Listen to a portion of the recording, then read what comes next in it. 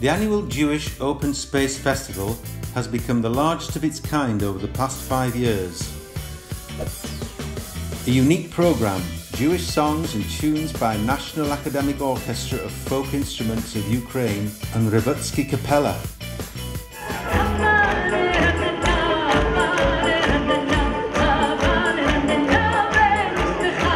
Of Jewish traditional and electronic music. This year's festival theme is Jewish-Ukrainian relations. These two peoples have lived on the same land for centuries. Despite the difficult past, the focus of the festival was to find the positive aspects of cultural interactions and look at how both cultures' traditions complement one another. What sense of traditions are the people of Israel bringing? And in what way are the Jews enriching the culture of the country they live in? Klezmer music, Odessa side streets, Jewish delicious treats. Mariinsky Park for one day was transformed into a characterful Jewish shtet, a town. The people eager to join the Jewish Open Space Festival were flooding the venue all day long. This is the fifth festival that we have organized, and every time people are loving it. Everyone is welcome. Everyone can find something they're interested in, something they like. This year's festival theme is Jewish-Ukrainian relations. These two peoples have lived on the same land for centuries. Despite the difficult past, the focus of the festival was to find the positive aspects of cultural interactions and look at how both cultures' traditions complement one another. I believe that all people are brothers. Thanks to such festivals, we can find out about things we have in common. We can find those spider lines that connect us, and we realize what we can do to benefit each other. Oh, you have the Star of David on your head. Did you make it yourself? Yes, I did. It's my work. Right now, it's become a trend or something. For some reason, non-Jewish people order these hats from me.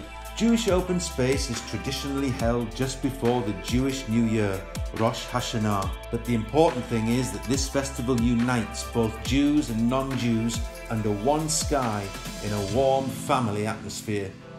I think this is how we should cooperate and be friends. It's so awesome to look at special features of other countries, ethnicities and peoples. I love it very much. So many people, the sense of togetherness. Everybody is so nice and friendly. Every other year, more and more guests from different countries come to Kiev just to attend this festival. Many of them are genuinely surprised that it's possible to hold the Jewish festival just like that, openly, right in the city centre. Why have you come to the Jewish festival? Because I'm Jewish. I had no clue about my Jewishness until my mom admitted late in life that the Nazis had massacred her mom in 1943. I believe this is a true democracy.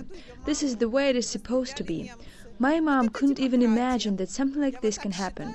I feel so much joy. After all, every race has the right for life.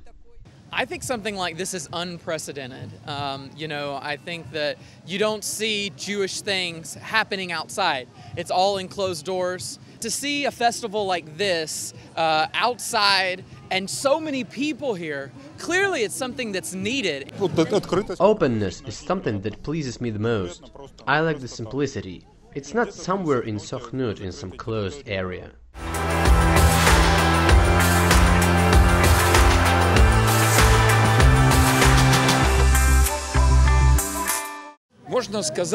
You could say that Ukraine is the country with the world's safest environment for Jews, though, of course, you could still encounter anti-Semitism at the mundane level, etc. All day long, the festival guests could enjoy Jewish music in different corners of the park. But all the Jewshy stuff was taking place at the main stage, referred to in the vernacular as the shell. The singer, Bat Rivka, performed at Jewish Open Space. She flew all the way from Israel, where her songs are broadcast at the most popular radio stations. It's just such a treasure and a pleasure to sing here and just meet with the people of Ukraine. I think they're doing an amazing job, everything they've done here. With the main concert at 5, platforms, all sorts of workshops, challenges, flash mobs and quests were going on. all the congregation openly presented its projects, educational, charitable, developmental and many others. Our club is called 714. We travel around Ukraine and also plan to go to Europe. We explore the Jewish legacy. We've been to Odessa, Lviv, Chernivtsi. We also plan to go to Transcarpathia in the near future. It turns out there's also Jewish culture we'd like to explore, and we invite our new friends to come with us. The guests of the festival are simply elated. I can't even decide which platform I like the most. If I did, it would insult the rest of the platforms. Toward the end of the festival, all guests and participants, as one family, made the biggest Jewish round dance in Ukraine. The Book of Records of Ukraine Commission certified this record right away. We are here to certify that a new record in Ukraine has been set, namely the biggest Jewish round dance.